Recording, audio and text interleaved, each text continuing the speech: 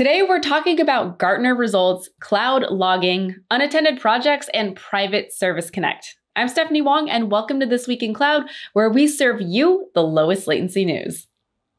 For the fourth consecutive year, Gartner has positioned Google as a leader in the 2021 Gartner Magic Quadrant for Cloud Infrastructure and Platform Services.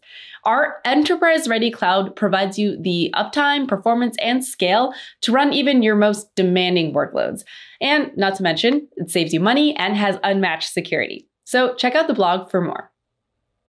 To help you offload operational tasks associated with running your own logging stack, we offer cloud logging. If you don't need to worry about data residency, cloud logging will pick a region for you.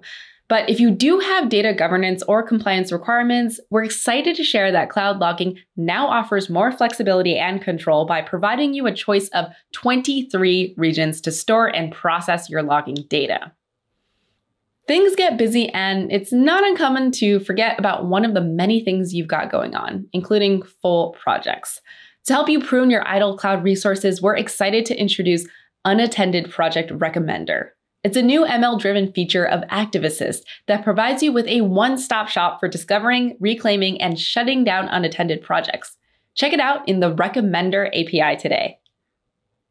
Private Service Connect is now in GA and allows you to consume services quickly, privately, and securely. With Private Service Connect, you can create private and secure connections from your cloud networks to services like cloud storage or Bigtable and third-party services like Elastic, MongoDB, or Snowflake. It creates service endpoints in your VPCs that provide private connectivity and policy enforcement, allowing you to easily connect services across different networks and organizations.